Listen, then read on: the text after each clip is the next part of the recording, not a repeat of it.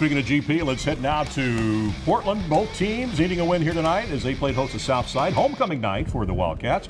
Wildcats tied 7-7 early first half, and that is quarterback Brian Hayek looking downfield. And boy, he finds Marlon Crockett, and he is gone. And the Wildcats are up now 14-7. And then in the second period, Hayek looking for his main man again. It's Crockett. Boy, they connected all night long. He is going to score again. This is his third touchdown of the evening. And GP's defense also making some big-time plays tonight. And they were all over Cards quarterback Alejandro Escamilla. Simply nowhere to run or hide. And he is going to go down, and he's going to go down hard. Let's update the score now for you. And, oh, wow, Southside has rallied. They win that game late, 24-21. That's a heartbreaking loss for GP. Tough for GP. Yes. Okay, we're going to get you updated on all the scores